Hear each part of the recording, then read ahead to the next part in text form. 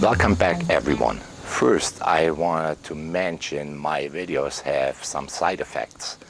The main side effect is that you might fall asleep, but a good nap is always good. Today we're gonna move my Reolink 410W to the back garage. But before we do this, we gotta check first if we have enough signal strength there. And that's real easy to check. I have here an old cell phone. It's not connected to any cell service, it's just connected. And I have an app on that phone. It's called Wi-Fi Man. With that app, I can easily see the signal strength. Now the funny thing is, I installed that app also on my iPad. And on the iPad, I see only my network. I don't see networks from other people, and I don't even see the correct signal strength. So take it with a grain of salt. Just look for apps where you can measure your Wi-Fi signal strength. Let's go to my garage in the backyard and see if I have enough signal strength. So I take a second camera with me. Don't be alarmed. I leave the main one on the tripod, and I'm going to check the signal strength. I see both of my networks, my 5 gigahertz and my 2.4 gigahertz. I go probably with the 2.4 gigahertz because we are further away. The 2.4 gigahertz frequency can penetrate walls and stuff easier. I have 2 walls between my router and this garage here. It shows up as fine, and we mount it up here. It's minus, I get minus 64, a good signal.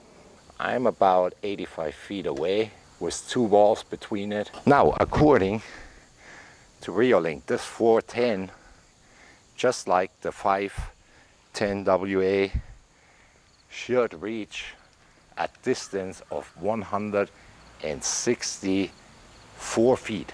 And we're gonna give that a try. Like I mentioned, I have 2 walls between it.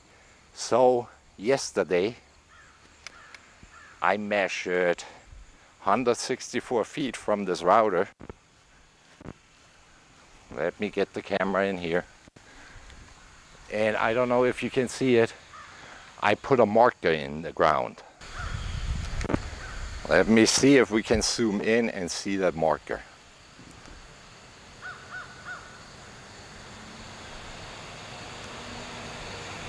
It's pretty far out there. I mounted the camera temporarily on the ladder. We will go out there, measure the signal strength, and also take a look if this camera sends a picture over. We are at the 100 feet mark here, and my Wi-Fi signal shows fine to my router. The camera is up and running. We can see that on our iPad. I hope you can see that stuff. So it works at the 100 feet mark.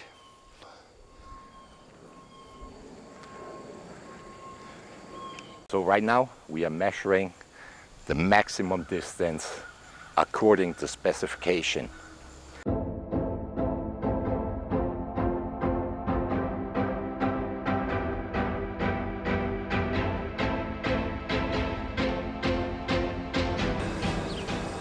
So as you can see, I moved the camera back to the 164 feet mark with the 2 walls between, and I get a signal. It was fluctuating, but it's enough for the camera to be connected to your wireless network. It reaches the distance of the specification. Now it depends on your structure, where your firewall sits. It depends on the material of your walls and everything. That's why I say use any Wi-Fi strength meter, what you can download on your mobile device. Go to the point where you want to install the camera and then drill the holes. Because if you install the camera, drill all the holes through the walls, you won't be happy if you get a Wi-Fi signal. I moved it all the way back to the end of my property. It was almost 300 feet and there was no signal. But I moved it back here now So we are 200 feet away. I have a weak signal. It goes in and out. It's not usable as a security camera, just to show you how far it could go. Now, it all depends on your wireless access point. I just have an end user access point. It works perfect, this camera. There are no issues with it as long as I stay within the signal range. And to do this, really important, before you mount your camera, always check your signal strength. That was it for today. Even if you fell asleep, in and out of sleep during this video, please give it a thumbs up. Subscribe if you're not a subscriber, because it really helps me out. Feel free to leave any comments in the comment section. I'm reading them. And turn on the notification bell if you want to be notified when I post another video. Have a great week.